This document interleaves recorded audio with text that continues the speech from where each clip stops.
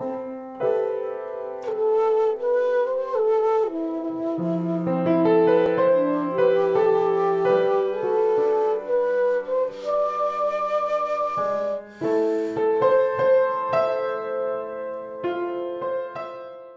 know that there are teachers teaching who did not have masters, but I know absolutely for me it was essential. I know this with my life, that for this one it took a master to say stop.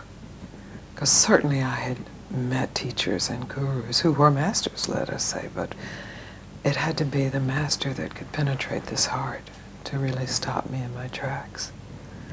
And for me that was Papaji in form. Incarnate Papaji, and I surrendered completely.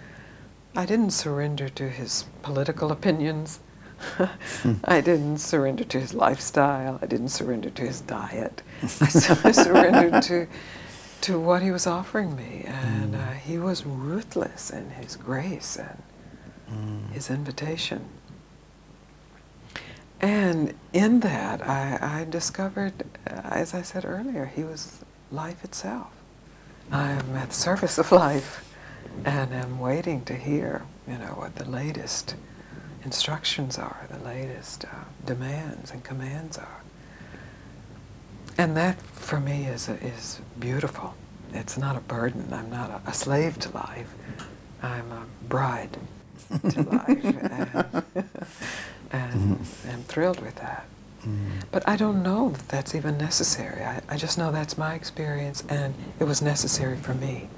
That's really all I can say. I don't know if it's universally necessary to have a master. I know it was a blessing too.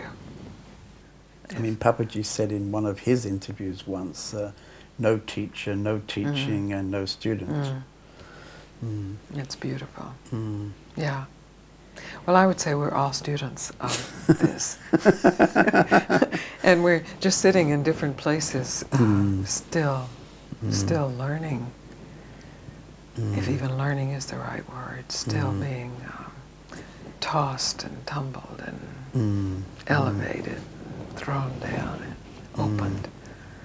Because life is the Sadguru. And for me, Papaji was life. He was uncontrollable and unpredictable and undeniably what was alive in my heart. We've all had that experience throughout time. We've had moments of this perfect peace, perfect understanding, and how is it possible then? And it seems to me it's because we try to keep it. We try to make it our own. And so what I advise people to do is just immediately, lose it again. Lose it fully and completely and see what's here. How to destroy the mind. Well, when people say that to me, I say, but if you destroy the mind, what's left is the murderer. Because really, that very concept, you have to destroy the mind, is still a concept of war. Really, I invite people into the difference in destroying anything and losing everything. Don't destroy anything. Just lose everything. Lose the destroyer, lose the destroyed, the destroyable.